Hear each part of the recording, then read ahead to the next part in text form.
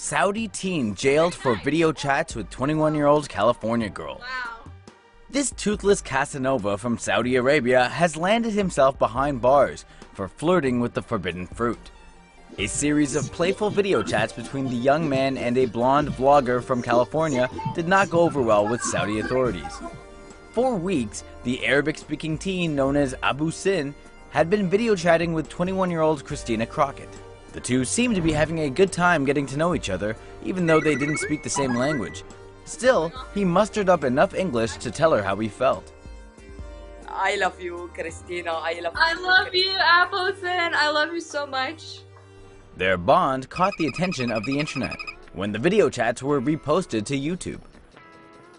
But unfortunately for Abu Sin, the police were none too pleased. They arrested him for unethical behavior, claiming the enticing videos violated Sharia law and the country's internet regulations.